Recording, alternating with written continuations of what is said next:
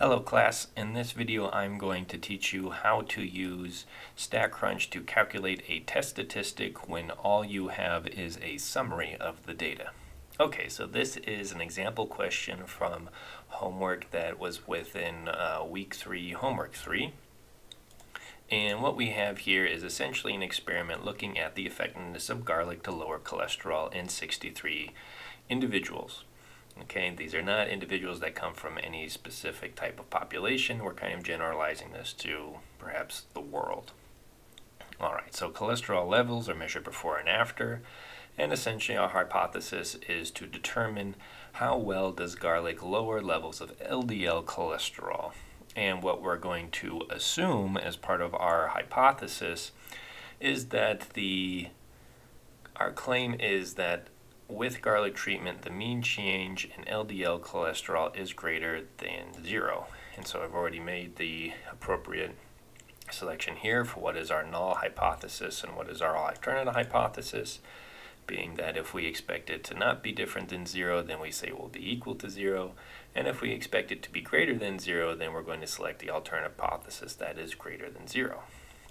Okay, moving on. We now have the task of being able to calculate the test statistic and the p-value. So what we have within the question is the mean and the standard deviation, as well as the number of people that the experiment was conducted on.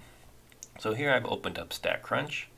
I'm going to go into Stat, and I'm going to go into T-Stats. Now, I'm going to kind of let you know that I'm choosing to do T-Stats here because we don't really have a specific population variance to be able to plug into an analysis for Z-Stats. Okay, that's the difference here between why you would do a T-Stat versus a Z-Stat.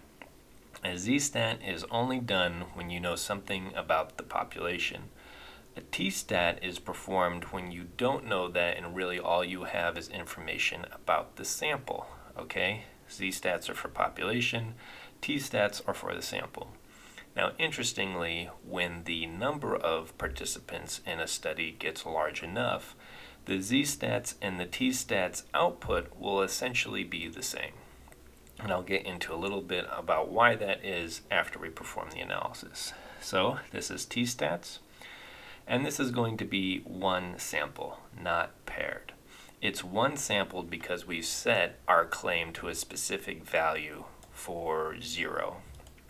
If we were looking at just something else as far as we didn't have this type of hypothesis, then it would be between two samples, or then it would be paired, sorry.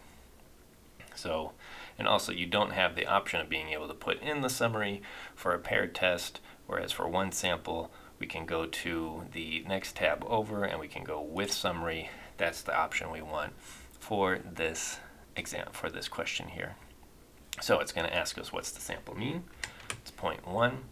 What is the standard deviation of the sample? Okay, that's important here. 2.14. And what is the total sample size? 64. What's our hypothesis test? This is also very important. This is going to determine the size of our p-value. HA is the same as H1, and we know that correctly. Our claim is that the mean is greater than 0, so I'm going to change that here to the mean is greater than 0. For your question it may be different, so don't just copy what I'm doing. And then I'm going to hit compute.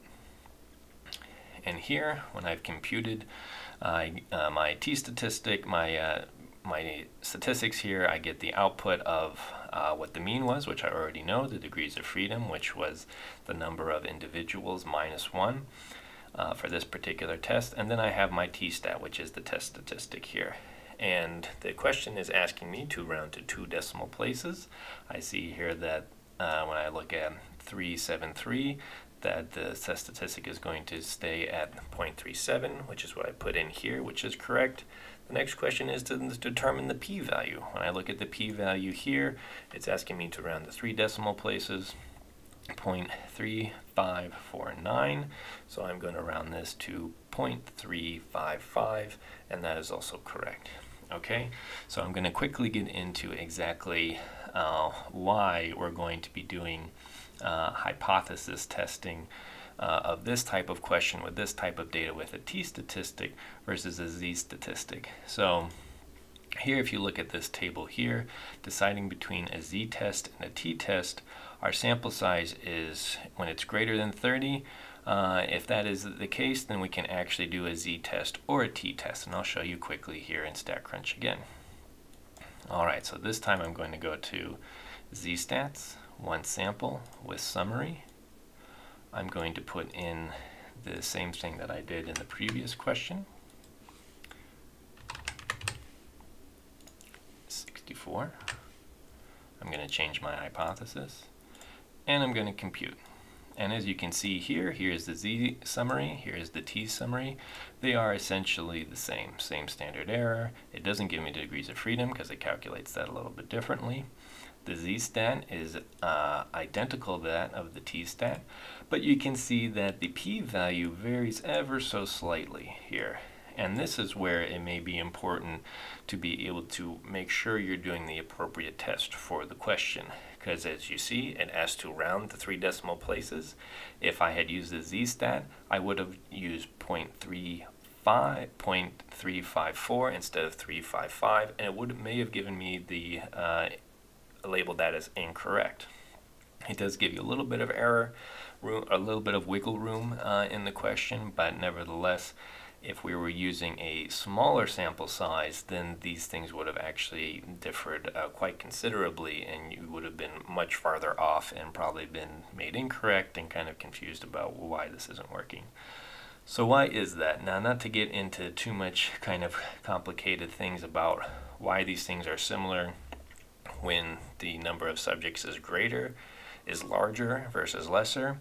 But essentially what it comes down to is that the t-distribution, which is these curves here, the red and the green curve, is going to change in kind of height and width depending on the overall sample size, or the n. A z-distribution is always going to stay the same because we're assuming it based off of a population. The t-distribution is going to change based off of the n. Now what you'll notice here is that as the n increases, so the green is smaller than 30 and the t is greater than 30, the t-distribution is going to start looking more and more similar to the z-distribution. This is why, essentially, that as you get to larger and larger numbers on n for the t-distribution, you're going to get results that are remarkably, if not completely, similar to the z-distribution. However, this is where you run into trouble when you run a z-test that's supposed to be a t-test on a sample size that is less than 30, where now your overall test statistic and your p-value are going to be very different from one another. So that's something that you're going to have to look out for. Okay, hopefully that covers everything about what you may run into when it comes to this homework and which test to use and how to calculate it through StatCrunch. If you have any questions, feel free to email me and I'll be happy to help you. Okay. Bye-bye.